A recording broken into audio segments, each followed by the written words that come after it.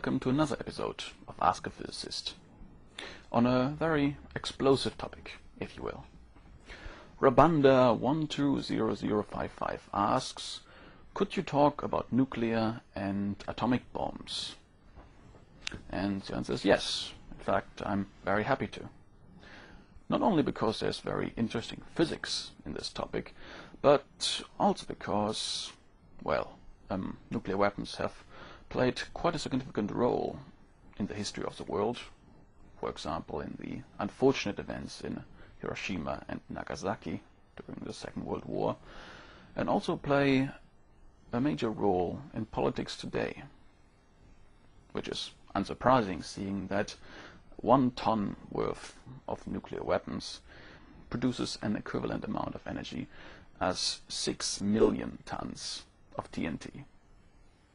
So yes, I'm very happy to talk about this topic. But well, before we get to the exciting part, let's start by clarifying what we mean by nuclear when we talk about nuclear weapons. As I've mentioned before, every piece of matter you've ever seen consists of atoms. Billions of them. And every atom consists of electrons on the outside and a nucleus on the inside. The core of the atom, if you will. Now this nucleus consists of what we call nucleons. And these can be either protons or neutrons.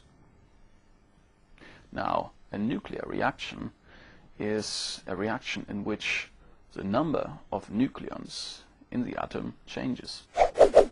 And these are, in fact, exact sort of reactions which allow nuclear weapons to work. It is very much like in chemistry, where we take a number of things, put them together at a given temperature, and get new things out, plus a bit of energy. The difference is that in physics, we actually know where that energy comes from. And, as ever so often in physics, it brings us back to Einstein and his famous formula E = mc squared. Now, what this formula means is that mass, the thing you weigh on a scale, and energy, that is heat, kinetic energy or radiation, are interchangeable. That means if you converted a given amount of mass into energy, you'd find out how much mass it is, and you times it by c, which is the speed of light, squared. That means even a small amount of mass can produce a very large amount of energy. Now, the funny thing about nuclei is that if you take a given nucleus, you weigh it, and then rip it apart into its different nucleons, and then weigh those again as separate entities, you will find that the nucleons, weighted separately, have a greater mass than the nucleus itself. So we see that when taking a given nucleus apart, we somehow gain mass. And vice versa, if we put given nucleons into a given nucleus, we somehow lose mass. Now, this mass isn't just lost, but as we know from Einstein's formula, is in fact converted into energy. And this is actually the energy we get out in nuclear reactions. Now, all of you are probably wondering, how is this possible? How can it be that arranging nucleons in a nucleus changes their mass?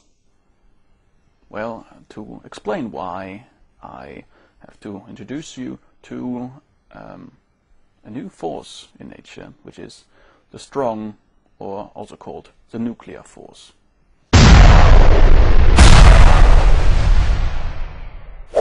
Now, if you remember from a previous video of mine, I've talked about the electromagnetic force, which attracts oppositely charged particles, such as protons and electrons together, and repels particles with the same charge.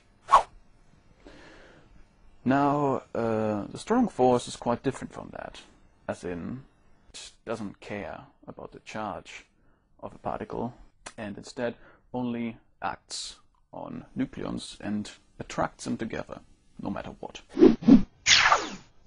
Now, the reason we call it the strong force is that on a nuclear level it is much, much stronger than the electromagnetic force. In fact, if you bring two nucleons close enough together, they will attract each other through the strong force, and the electromagnetic force becomes almost negligible. Now the question is, what happens when you pull two particles which strongly attract each other apart? Now the principle is similar to what happens when you try pulling apart a rubber band. As you pulling it apart, you start storing up in it potential energy, as we call it. We know this because when you let it go, it will shoot together again, and you might even hurt your fingers. That is the rubber band converting potential energy into kinetic energy. But that's not the point. The point here is that the particles which are being pulled apart store up potential energy. And as we know from Einstein's E equals mc squared, energy and mass are interchangeable. So in actual fact, pulling particles apart increases the overall mass of the system. Vice versa, putting particles that attract each other together decreases the overall mass of the system, because you're reducing the amount of potential energy. And this is actually the energy we get out in nuclear reactions. Now, this explains why combining different nucleons into one nucleus causes energy to be released. More importantly, it shows that merging smaller nuclei into bigger nuclei also can release energy.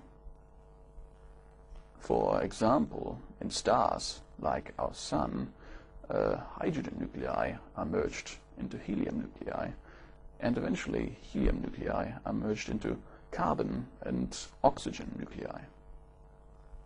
These processes all release energy, which fuels these stars. Now, processes where nuclei are merged are called nuclear fusion. However, what you have to take into consideration here is that the amount of energy you get out of a given nuclear fusion process depends on how tightly the nucleons are bound in the initial and the final state. When you're fusing hydrogen to helium, or when you're fusing up from helium to carbon, you're making a very significant change, as at first, in helium for instance, most of the nucleons are essentially part of the surface of the nucleus, while in the carbon nucleus, many of them will be completely bound on all sides, i.e. the binding that each nucleon experiences is much greater in the carbon atom.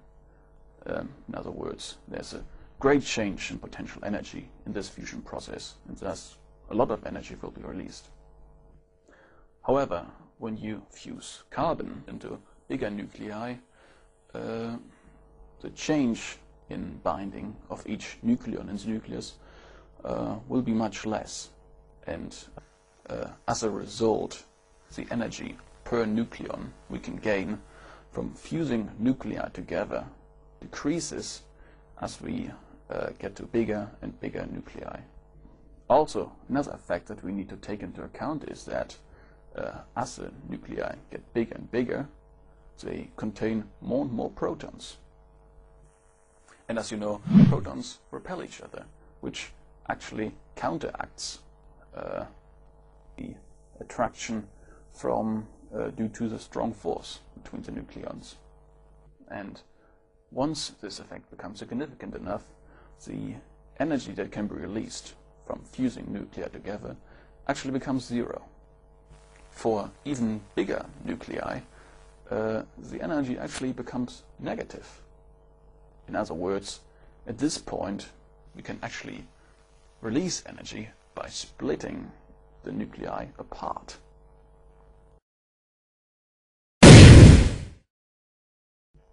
This process is called nuclear fission, and it's the principle upon which the first nuclear weapons were based. And I'm getting to those right now.